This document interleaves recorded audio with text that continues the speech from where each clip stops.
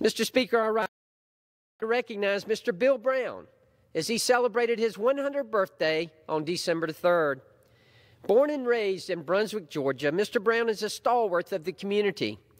After 100 years, though, he is not only a stalwart, but he has also made a significant impact on the community's development and countless individuals' lives.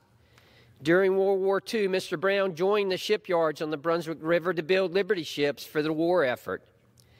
When the war was over, he embarked on a 60-year career selling real estate in the area. During this time, he had a first-hand perspective of Brunswick's growth. Although these are only a few of the many ways he served this community throughout his life, one of his most important may be that he rarely misses being in the pew in the First United Methodist Church. I am glad to see the hundreds of people who came to Mr. Brown's birthday party, each with well wishes and lots of thanks for Mr. Brown for how he helped them along the way. Mr. Brown, happy birthday.